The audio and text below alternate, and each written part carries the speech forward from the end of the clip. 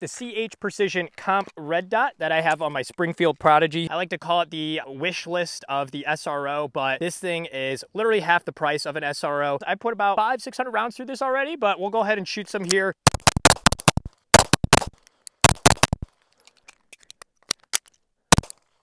The only downside really I have with the CH Precision optic isn't even a downside of the optic. It's more so this holster and the idea of having a large optic. It will get caught on, there's a bar up top because this is such a big window on the optic. So I have to make sure and rock it back and get it by. Otherwise it gets caught right there on that bar. So just a heads up, when you have an optic this big, you might run into some of these issues, but train with your gear, familiarize yourself, and you're good to go.